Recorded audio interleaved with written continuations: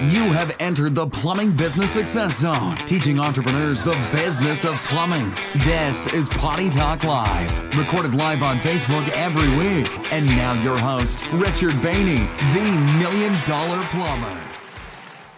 As we get to talking about this, there's kind of some things that you must know, or a certain understanding. Okay, all right. So I'm assuming, or that you got to know that really what your business is doing, what it's selling, it's not selling plumbing.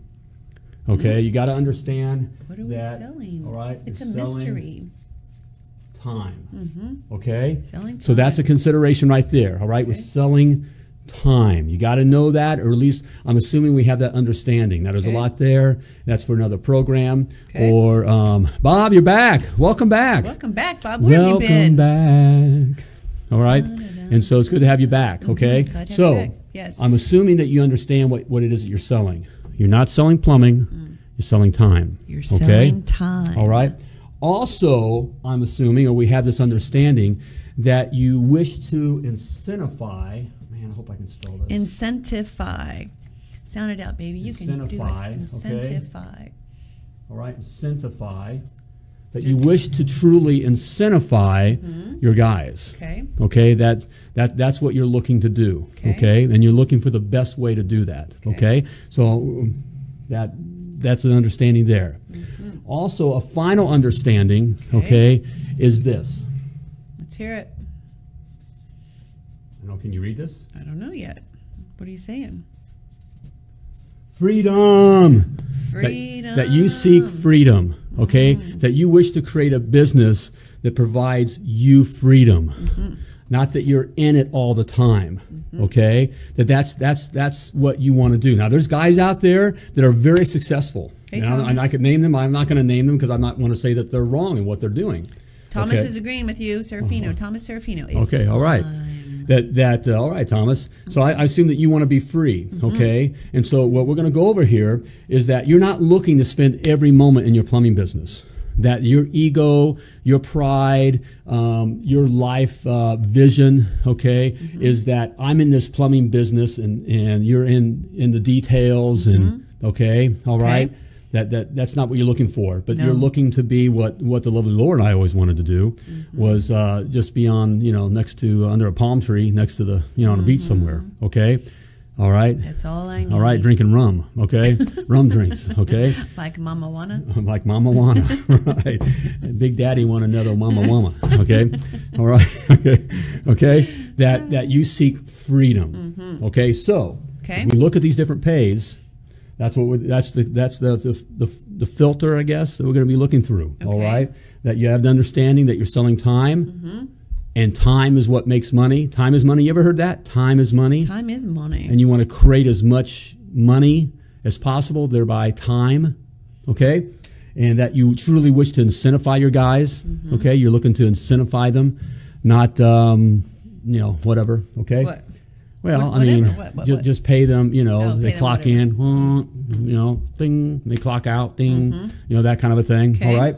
And that you are seeking freedom, okay, that you truly want freedom, okay? Let's ask the question, what does freedom mean to you?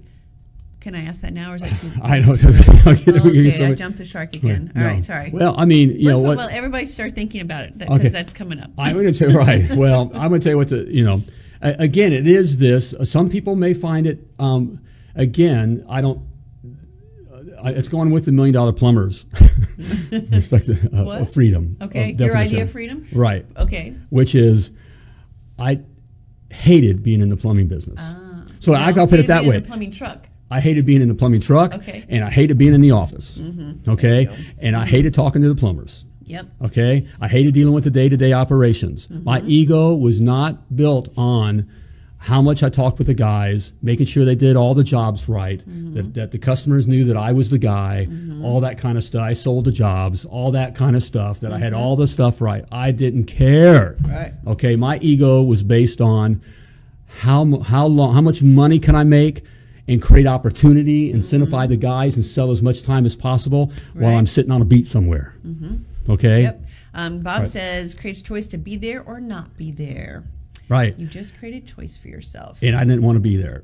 Okay, so that's ultimate freedom. Okay, Right. Well, I get to say it's freedom for whatever. I mean, some people their freedom is, I want to be in the office all the time. I want to be there. If that's their freedom, because they got to choose. It's choice. Okay. Right. Well, then I'm assuming, Then this kind of freedom is you don't have to be at the office.